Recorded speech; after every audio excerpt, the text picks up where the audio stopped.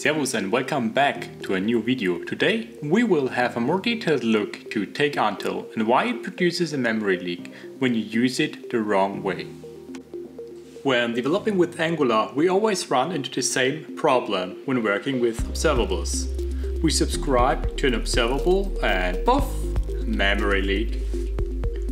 To fix it, we normally call takeUntil with a subject in the pipe, and the pipe will emit when the component destroys. In our example, we want to destroy the subject when we click a button. To do so, we add a method and the button to the HTML. Furthermore, we remove the ngOnDestroy lifecycle method.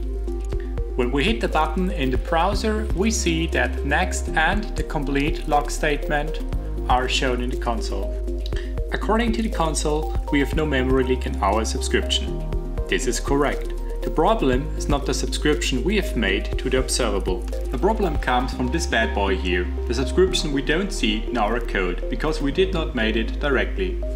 To demonstrate this, we create our own subject where we override the next and the complete function. We just add a console log statement and call the default behavior afterwards.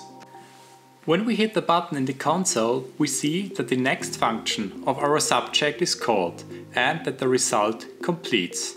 But nothing calls the complete function of our subject, which means the observable is still running.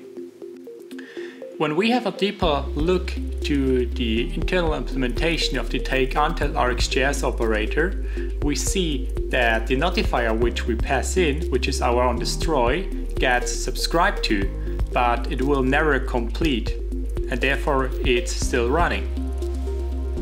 The easiest way to fix that is to call complete directly on the subject.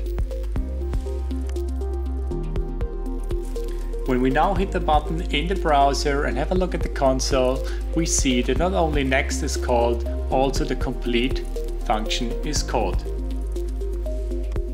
To improve our code, we call the complete function directly after the emit call in the overwritten next function. To show the result in the console, we add an extra subscription where we add a handler for the completion of the onDestroy observable. After we sanitized the code, let's have a look at the browser. After we hit the button, we see that there are two entries in our console and that the onDestroy is completed. You want to improve your programming skills? Then subscribe to the channel and click the bell.